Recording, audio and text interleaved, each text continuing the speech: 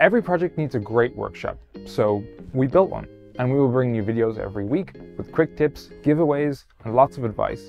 So stay tuned.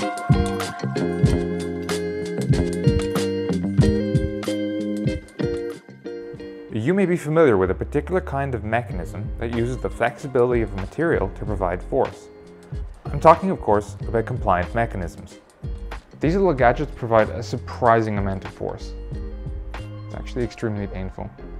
And they don't require that much force in order to use. Instead, they use the flexibility and the compressibility of the material in order to provide force.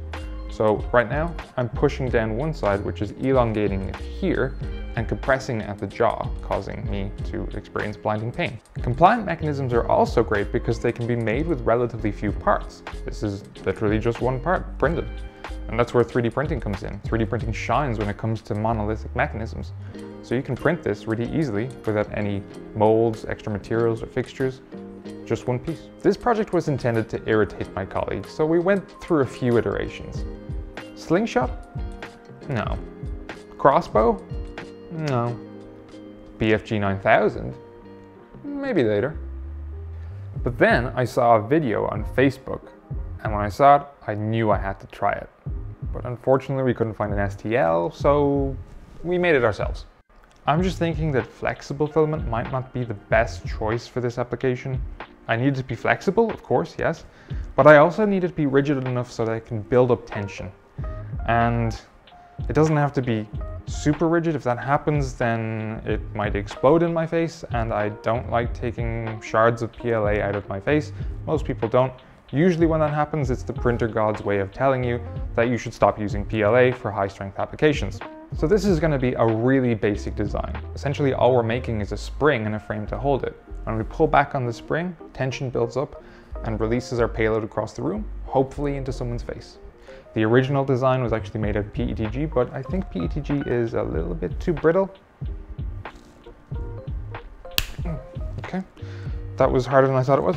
So instead, we're going to make it out of a more flexible material, so TPU or polypropylene. So let's get modeling.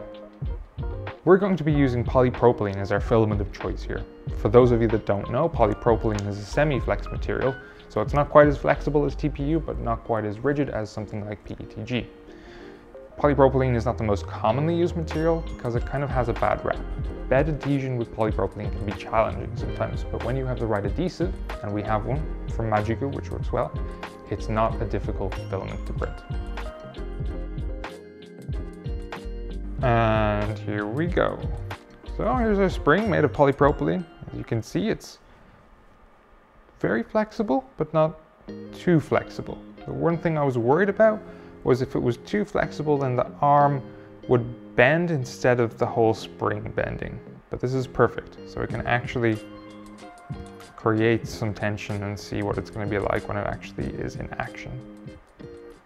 No boing sound though. Can you add a boing sound in post?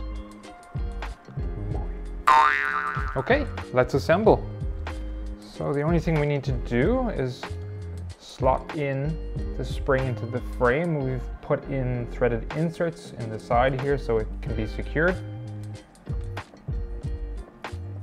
Don't necessarily need to use threaded inserts. You can actually just use a super glue or an epoxy, as there's not that much force being put on. But I love using threaded inserts. I make any excuse to use threaded inserts because it's so satisfying. I'm almost finished. I just need a projectile. So I printed this, and it shouldn't kill anyone. So let's give it a shot. We need to do some field tests.